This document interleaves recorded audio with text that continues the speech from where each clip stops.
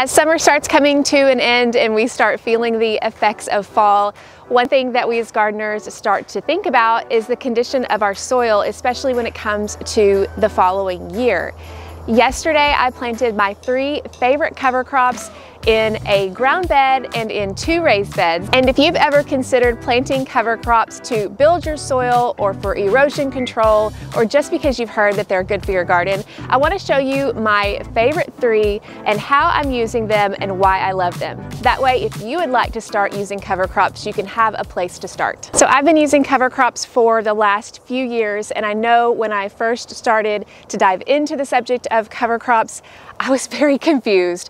I wasn't sure which ones would actually survive the winter, which ones I wanted to survive the winter, which ones I should choose, when I should plant, all of those questions. And when it came down to it, I just needed to try it. So after having a few years of experience, I just want to show you the ones that I love and the ones that I keep using over and over again. I use cover crops in my ground bed and in my raised bed. And first I'm going to take you to one of my raised beds. So we're in the area where I have a raised bed here. If you recall, this raised bed is where we harvested potatoes from. And then I planted a cover crop of buckwheat, which is my favorite cover crop to use over the summer because it's quick growing and it provides a really easy way to cover your soil with a cover crop if you have just a short window between crops. So I went ahead and took out the buckwheat and put it aside, and then I raked the soil around this raised bed, and that way what I was able to do is to be able to have the soil ready to plant the cover crop that I wanted to plant in this bed. The cover crop I chose for this bed is hairy vetch. And what I love about hairy vetch is it's a nitrogen fixer, and then it also creates this beautiful mat of a living mulch, which is very handy in the spring. The good news is that hairy vetch actually will survive most winters. I believe it is hardy to about zone 3. What you can expect with hairy vetch is that after you plant it, you'll see a little bit of growth in the fall, and then it'll kind of stop growing over the winter time. And then in the springtime, it'll come back and it will create this dense mat wherever you plant it, which is perfect for planting transplants in the middle of it. That's why I love it as a living mulch, because you already have this planting that is fixing nitrogen into the soil as your spring crops are growing. I have used this for cabbage and broccoli and tomatoes successfully. Another thing about hairy vetch that is really neat is that it develops these beautiful purple flowers. And I found this to be very helpful because if you plant it in the fall, the flowers will come on really early, which is great for those early pollinators, those bees that need some nectar in the beginning of the year. If you're planting crops like cucumbers and squash that sometimes have trouble pollinating because the pollinators aren't around, the hairy vetch blooms will help attract those pollinators as well. One thing too about hairy vetch is if you plant it in a flat bed, it's going to create this living mulch like I said. But if you have a trellis nearby or any kind of vertical support, even a tomato stake, the hairy vetch will actually climb up.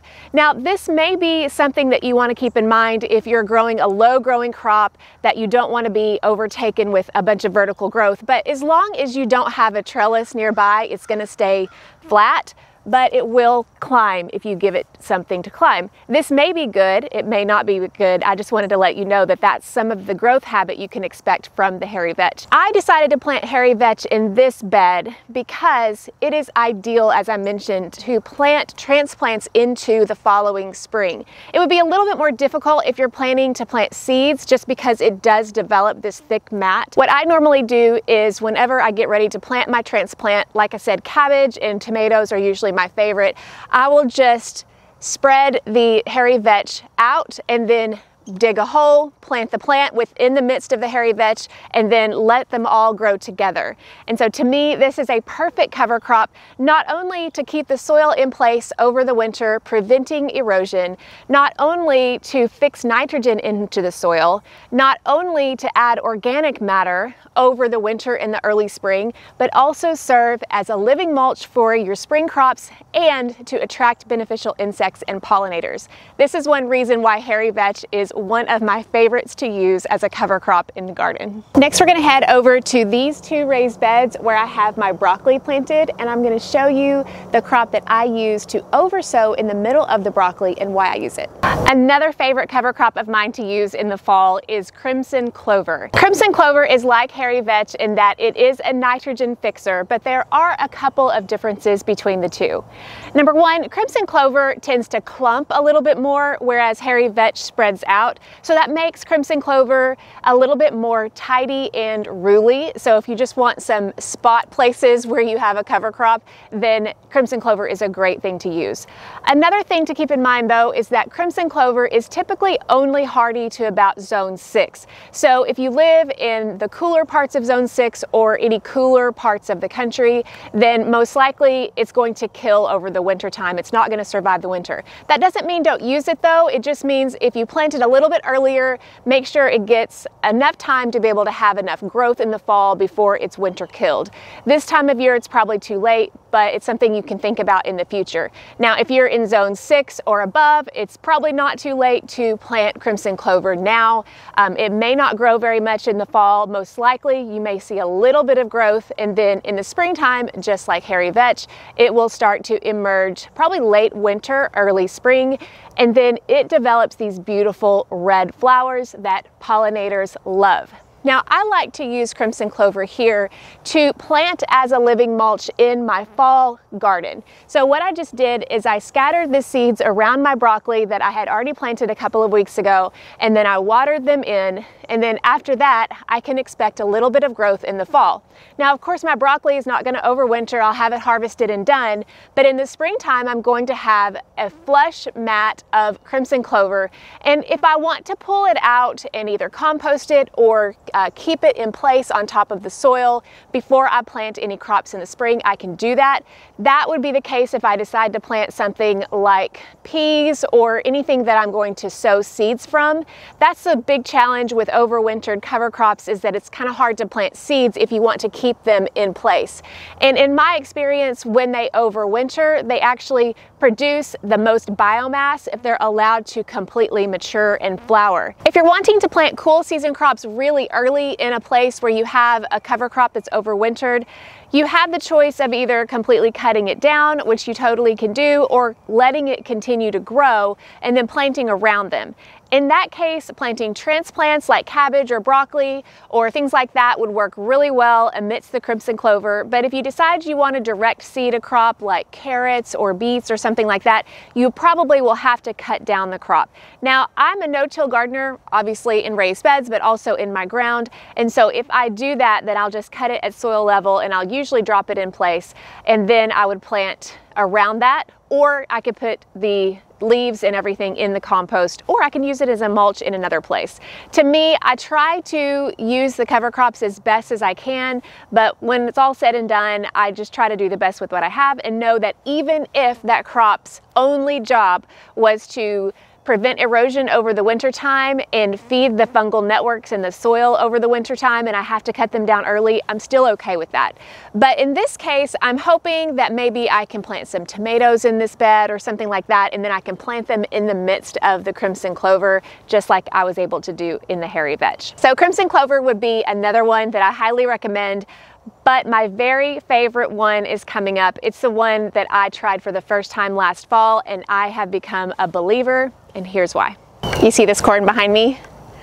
I cannot be more excited about this corn, partly because this corn is growing in an area of the garden that had really started to suffer. I started seeing signs that the soil had been starting to get depleted, and I actually made the decision last year to make this whole area fallow for, my goal was a year, I almost made it, but I just wanted to make it where I didn't have any kind of production crops going. So instead of just leaving it to not have anything in it, because I do want to prevent erosion and I would love to plant something that will actually build the soil, I decided on a new cover crop, and that is the Garden Cover Crop Blend from True Leaf Market. I initially chose this cover crop blend because if you do any research on cover crops, you can actually get information overload because there are so many different cover crops that do different jobs. Some of them fixed nitrogen like hairy vetch and crimson clover. Some of them help break up compacted soils like radishes and rye and wheat. And some of them suppress diseases or weeds like mustard. And so there are lots of different functions for lots of different cover crops. And I think that's where we wonder, what should I plant? Well, this particular blend I chose because I thought I don't want to make a decision. I just want to plant something that has a little bit of everything. And that's what I did. First, I raked off the mulch from the area that I had grown in the garden this year. And then after that, I tried to rough up the soil just a little bit so I could have some seed to soil contact. Then I took my blend and I just scattered it on the surface of the soil. That's the beauty about cover crops too, if you haven't noticed, is that you really don't have to be exact in planting by rows or planting by depth or anything like that. I mean, there's recommended depths, but I just broadcast sowed them on top of the soil, and I do that for my raised beds too. And then after I had the amount that I wanted on the land that I wanted, I took the rake again and I roughed up the top of the surface so again I could get some more of that seed to soil contact. From there, I took my garden hose because sadly we didn't have any rain in the forecast. Ideally, I would plan this ahead of a rain. That would save this extra step, but I didn't have any rain in the forecast, so I wanted to saturate the area with water, and that way the seeds and the soil could be moist, enabling fast germination. That's another benefit of planting fall cover crops, is that your soil is still warm from the summer, so they will sprout pretty quickly. So after that, I don't think I really would have needed to cover with the mulch again, but I decided to do it because I saw in our forecast we were going to have like a really dry and even hot stretch in the 90s again. And so I took that same mulch and I just covered it back up very lightly. I found that a lot of seeds, as long as the mulch isn't thick and as long as it's a lighter mulch, which mine was a combination of some pine needles and some straw left over from a straw bale garden and some broken down wood chips. I knew that that would be okay because it was very light. So the goal there was to cover just enough to be able to prevent evaporation and maybe hungry birds, and also just not be too thick so that way the seeds can germinate. So last year, what ended up happening is the seeds germinated very quickly, and for the most part, I saw the mustards in this blend, and I saw the peas, and I think there was an oats blend maybe. So I saw a lot of those early on. What ended up happening was, as we went into the winter time, the seeds in the blend that would be winter killed in my zone 7B, they ended up dying off, and of course that's going to create organic matter and biomass for the soil, which is fantastic. But the seeds that would survive my winter in zone 7B, although many of these seeds are going to survive much colder than mine, they started growing a little bit, like the wheat and also the hairy vetch and the clovers. They started growing a little bit, and then in the late winter, early spring, that growth just started to explode. Now, I was grateful here that I didn't have an early spring crop to plant, because this planting of this cover crop shone in its full glory about a month after our average last frost date. So here it was around the middle to the end of May. I had this tall cover crop that was very dense, lots of flowers with the hairy vetch and the clovers, and even the mustards that were planted had started to go to flower, the ones that hadn't been winter killed. And so this was this beautiful array of multicolored flowers, and I have not seen more beneficial insects like ladybugs and lacewings ever in my garden than I saw in this cover crop mix. And I was so delighted about that because I planted it to build the soil, and what I got was something to build the soil, to prevent erosion, and to add organic matter. But on top of that, I got this beautiful space where beneficial insects could thrive, and I absolutely loved it. So a big question that a lot of people have when it comes to cover crops, especially ones that you let get mature like I did this cover crop mix, is what do you do with them? Well, I would say probably the later part of June, the early part of July, you just notice that the vigor stops. The flowers fade, they start eventually developing seed pods, so ideally you want to get the cover crop cut down before that, or you'll have volunteers coming up.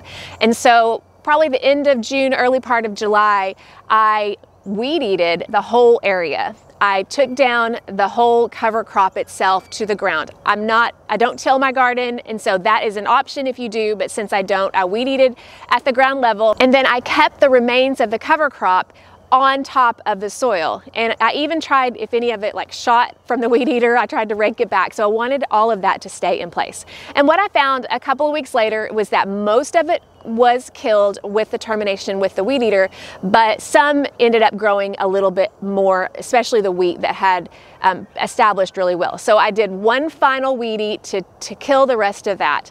And then I was able to plant corn. Now, I really wasn't planning on planting corn. I was actually planning on letting that whole area be fallow, but I thought, you know, I hadn't planted corn this year, or actually hadn't gotten a good harvest this year, and I really want corn. So let's just see.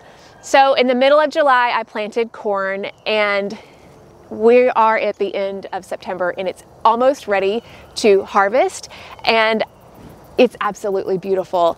This is a garden bed that last year, every plant that I planted in it did okay, but didn't do great. I was noticing that the soil was being depleted over time, over many years of planting crops. And I could not be happier because corn is a heavy feeder. It loves nitrogen. And I could see a real difference in the soil and in the growth of this corn based on planting that cover crop in this area and then letting that organic matter settle in and decompose. And I know that my soil is better for it. So because of that, I'm like, this is something I'm gonna do every year. And I think it's a great way to let the soil kind of rest for a longer period of time. Since I'm in Arkansas Zone 7B, we can grow probably 10 months out of the year, maybe even more. So that's a lot to ask a soil to produce for you that long, since we don't have a long winter. So to be able to let it rest a little bit longer while getting fed by that cover crop mix, and then being able to enjoy the beauty in the spring and then produce a fall harvest has been absolutely glorious. I have loved this so much. And the big thing to know is that I have not been growing cover crops that many years. There are so many different cover crops that I haven't tried yet, but these are the ones that I've found have been easiest for me as a beginner, and the ones that I have seen the most benefit from. So if you're interested in trying cover crops in your garden, planting in September and October are generally the best months to do this, depending on your zone. If you live in a cooler area, you probably need to plant a little bit earlier. If you live in a warmer area, you can probably get away with planting a little bit later. One last thing, I wanted to let you know that if you're watching this in real time, True Leaf Market is where I get all of my cover crop seeds, and they are giving my listeners to my podcast and readers of the blog and you as YouTube viewers 15% off any of your cover crops. We'll have the coupon code in the description. Make sure to check that out so you can get 15% off. And I hope that you at least try it a little bit at a time, and I think you're going to see a huge benefit. For more discussion on cover crops, actually how to do it in more in-depth, and also 2 other ones that I didn't mention today, check out this episode of the Beginner's Garden podcast where I talk about my 5 favorite cover crops for a beginner. And I hope that this inspires you to make the choice to be able to build your soil with cover crops, if not this year, then in the years to come. Be sure to like and subscribe for more garden content like this, where I'm sharing with you what I'm doing in my garden and tests that I'm doing to help you be more successful in yours.